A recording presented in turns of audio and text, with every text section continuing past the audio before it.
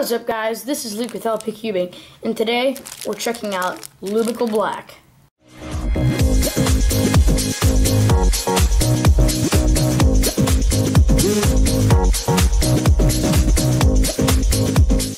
Alright, so I went ahead and laid down some paper towels because Lubicle Black is black, and it can get pretty messy.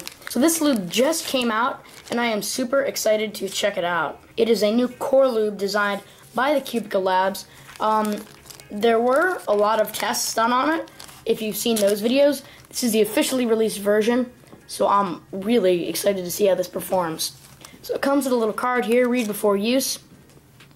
Instructions. Lubicle Black is a core lube designed specifically for metal to metal and metal to plastic contact.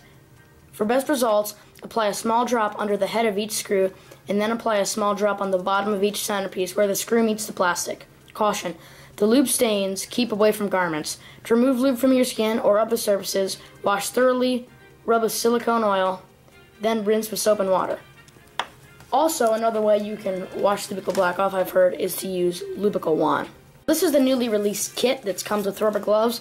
It also comes with a cap to put on it for storage, and also a syringe tip for pouring. Alright, so the tip screws off, and then you put on the syringe tip right there. Already some lube is coming out. And we have two puzzles that we're going to be testing this lube on today. We have a Chi Sail and an MF3RS2 that we unboxed. I'll leave the link to that video in the description below. Let's go ahead and start with the Chi Sail. So this is a budget 3x3. Sorry, I can't really turn it in gloves. And it performed very well for a budget 3x3, but it's also very sandy and kind of dry. So we're going to go ahead and see how Lubicle Black performs on it. So the first part of lubing a core is to disassemble the puzzle.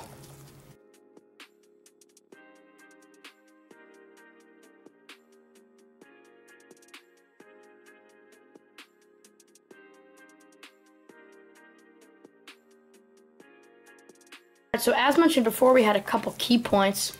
We had one under the stock right here and one under the screw where we're going to lube. So I find it easier to lube a core when the core is disassembled. So we'll just go ahead and do this.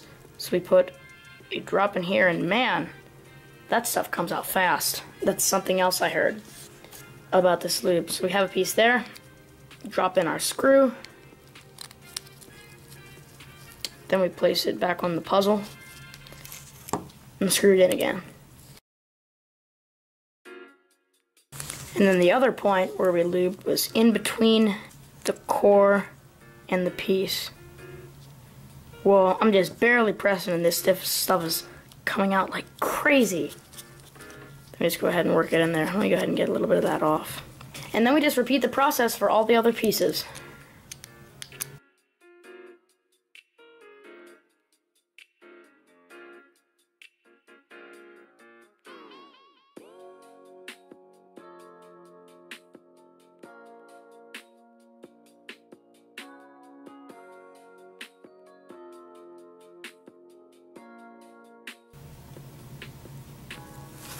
And there we go, break it in, and this core has now been lubed. So we'll put this puzzle together and see how it performs. Alright, so here's the Chi Sail completely lubricated, reassembled. I have yet to do turns. Let's go ahead and get into this. Oh my gosh. Wow, that is absolutely incredible. It is so much faster, so much smoother. Let's see, it even improved the corner cutting. I know that I tensioned this cube pretty much the same, and it even improved the corner cutting. Wow, it just feels so much nicer of quality. It's so much faster. It's so much smoother. I had no idea that lubing a core could do so much to a puzzle. Alright, so I went ahead and solved it, and you can just see how well this Chi Sail performs. And keep in mind, this is a Chi Sail. It is a $5 budget puzzle designed for, people who are trying to get a half-decent speed cube for a good price. And it, amped it up so much. It made it so much better. It made it a lot quicker when it was a lot more sluggish. It made it a lot smoother when it was a lot more sandy. It just feels a really excellent quality for a budget cube. Although the cheese sail was a good budget cube before, it had quite a bit of issues. It was really sandy, not good corner cutting at all. And you could really tell that it was a budget cube. But after just lubing the core with this lubricant, it greatly improved this puzzle so much. Before, it could not corner cut 45, it could maybe do this much. Now it is going a little bit over 45. Reverse corner cutting, I'm getting a little bit ambitious there. Reverse also improved. Before, it could barely do anything. So what this lube did to this cube is truly amazing. I would highly recommend getting this lube for your puzzles. Now let's go ahead and test it out on another puzzle, the MF3RS2. So here's the MF3RS2 core that has now been lubed, and this was so much easier and so much quicker to lube than the cheese sail because you don't actually have to take these screws out because there's quite a bit of distance in between them and the cap, and you can just poke that needle through there and lube it like that. Let's go ahead and reassemble this and see how it performs. Alright, so here's the MF3RS2 lube. I was pretty disappointed when I unboxed this puzzle because it really just didn't live up to expectations. It wasn't that great, so I'm wondering how much this will improve it. Oh my gosh.